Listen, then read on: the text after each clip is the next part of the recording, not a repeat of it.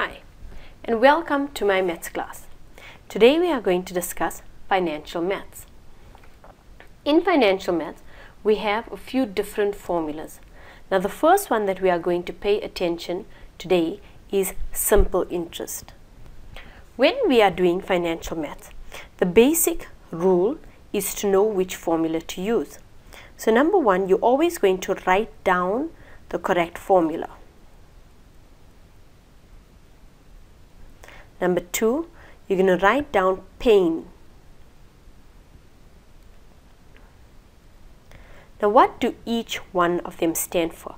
P is your principal amount. Basically, what are you starting with? There is no rule that says P has to be higher than A or A has to be higher than P. The emphasis is, what am I starting with? How much money do I have right now? A is your end amount. How much money are you ending up with altogether when you started till the end? After all the changes and adjustments, how much do you have? I is the interest amount, and N is for how long or how many times is it being invested. Now when we're starting with interest, we're going to start by writing down the formula. Then we're going to write down what do we have.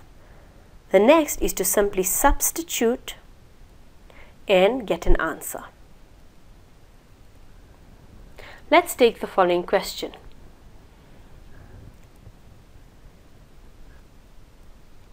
It says John invests 12,000 Rand for 5 years at a simple interest rate of 12%. Calculate the value of the investment after 5 years. So that is one part of the question.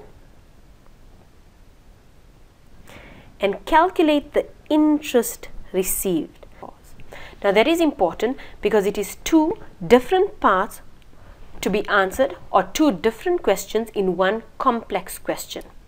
When we start, number one, we know we are going to use simple interest because they tell us in the question, John invests 12,000 Rand for 5 years at a simple interest. Number two, we write down our pain.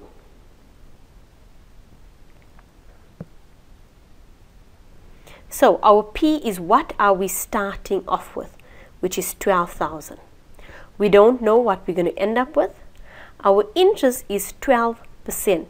Now the best way to write it is 12 over 100. You can write it as 12%, but I prefer fraction because later the questions get more complicated, especially in grade 11 and in grade 12, and then with adjustments it becomes very difficult to write down the percentages. So fraction for me is usually the safest way to go. Then N, how many years are you investing for?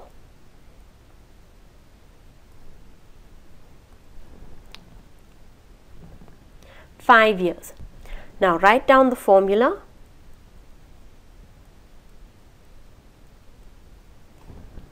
And fill in the information you have.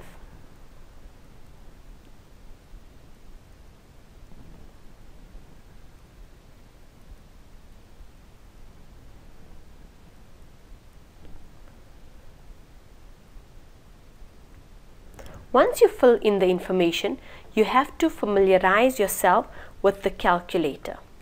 So you're going to press it in, 12,000 open brackets, 1 plus, and then you have the fraction button. 12 over 100, go out of the fraction, times 5, close brackets.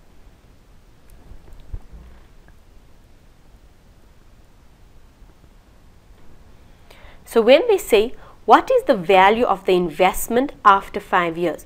So they are talking now specifically about the A. After 5 years, John would have 19,200 Rand in the bank. But is that how much interest he received? No. What you're going to do is you're going to say 19,200 subtract 12,000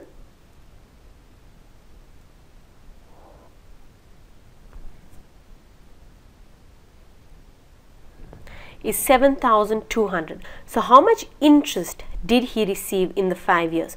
7,200. Thank you for watching.